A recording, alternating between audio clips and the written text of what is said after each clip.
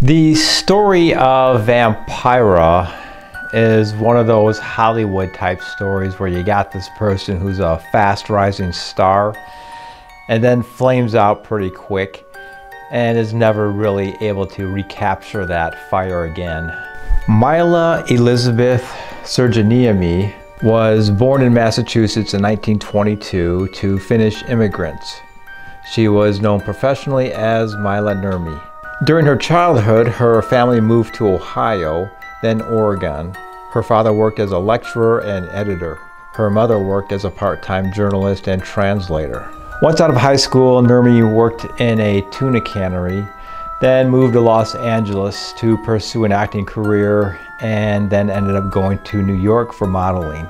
She gained a foothold in the film industry with an uncredited role in the 1947 film If Winter Comes. On Broadway, she gained attention after appearing in the horror-themed midnight show Spook Scandals, in which she screamed, fainted, lay in a coffin, and seductively danced around a cemetery. She was fired in 1944 by Mae West from the cast of West's Broadway play Catherine Was Great, because West thought she was being upstaged. She also worked as a showgirl in a chorus line at the Florentine Gardens in the 1950s. She supported herself mainly by posing for pinup photos in men's magazines. When she moved back to California, she worked as a hatchet girl on California's Sunset Strip. The idea for the vampire character came in '53 when Nurmi attended a masquerade ball in costume inspired by both the Dragon Lady from the comic strip Terry and the Pirates and as yet unnamed Morticia Addams from the New Yorker cartoons of Charles Addams. The Addams family didn't have first names until the television series came along. Nurmi's appearance at the masquerade with pale white skin and a tight black dress caught the attention of a producer who wanted to hire her to host horror films on a Los Angeles television station. The name Vampira was an invention of Nurmi's husband at that time. In 1954, the TV station aired a preview called Dig Me Later, Vampira, and the Vampira show aired the following night. In one publicity stunt, she ran as a candidate for the Nightmare of Hollywood with a platform of dead issues. In another, the TV station had her cruise around Hollywood as Vampira. The show was an immediate hit, and she appeared as Vampira on TV comedy shows with Red Skelton, Peter Lorre, Bela Lugosi, Lon Chaney Jr., and George Gobel. Even Life magazine ran an article on her.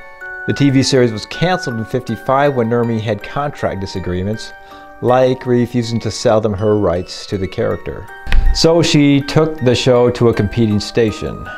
She was nominated for a Los Angeles Area Emmy Award for Most Outstanding Female Personality and returned to films with small roles in Too Much Too Soon, The Big Operator, and The Beat Generation. Of course, her best-known appearance was in Plan 9 from Outer Space from 1959. On this movie, she said that at the time I thought it was horrible. I knew immediately I'd be committing professional suicide, but I thought, what choice do I have? Somehow I seem to be dead already. In 1960, she landed a few more small roles in I Passed for White, Sex Kittens Go to College, and The Magic Sword. A clip from Plan 9 of Vampira was used to start the original opening sequence of Childers Theater in the 1960s. Filmmaker and journalist R.H. Green verified longtime rumors that in 1956, Nurmi was the model for Maleficent, the evil witch in the Disney version of Sleeping Beauty. By 1962, Nurmi was making a living installing linoleum flooring and cleaning celebrities' homes.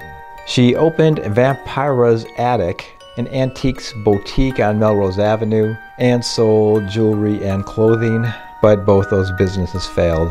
And in 1981, she was asked by a TV station to revive her character Vampira.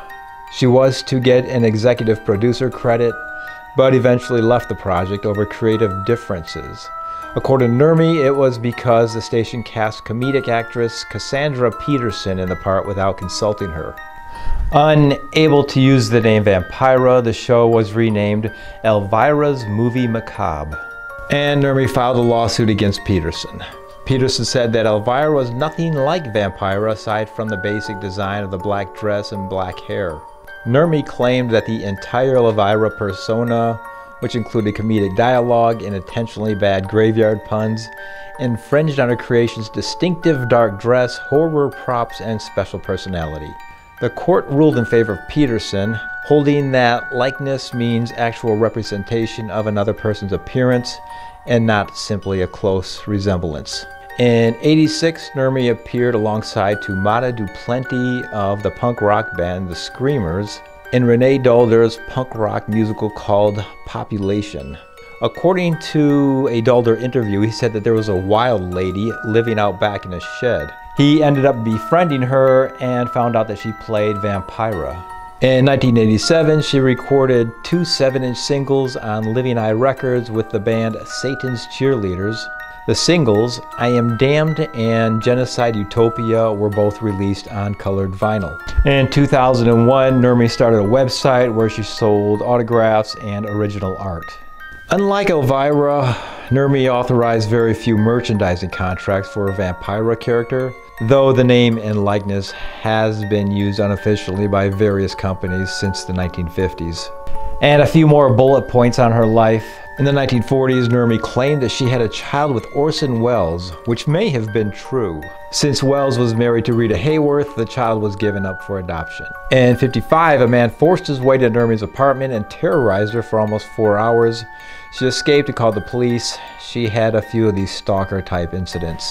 In the early '50s, Nurmi was friends with James Dean, and they spent time together at a coffee shop on Sunset Boulevard. She explained their friendship by saying, "We have the same neurosis." In '49, Nurmi married her first husband, a former child actor in silent films, and later the screenwriter of Dirty Harry, Play Misty for Me, and other movies and TV episodes. She married her second husband, an actor named John Brinkley, in 1958. She also married actor Fabrizio Mioni in '61. She was rumored to have had relationships with Elvis Presley, Howard Hughes, Marlon Brando, and a few other celebrities of that time. Where Cassandra Peterson played a bit of a kooky or eccentric character, she proved to be a pretty clever businesswoman and made a lucrative career with Elvira. Nurmi, on the other hand, also played a bit of a kooky and eccentric character, but if you check out any of her interviews, she seems to have been that way in real life. And maybe because of that, she was unable to cash in on her creation or all of the famous relationships she had, and ended up most of her life in obscure poverty. Nurmi died of natural causes on January 10th, 2008, in her small Hollywood apartment at the age of 85. If it wasn't for Tim Burton's movie called Ed Wood, no one probably would even have heard of Ed Wood or Vampira. She made television history, the first horror movie hostess, and a flood of horror hosts followed after her. She was buried in the Hollywood Forever Cemetery in Los Angeles. Her tombstone was partially funded by fan donations. That's it. If anyone made it through this, thanks for sticking it out. Good night. Boo.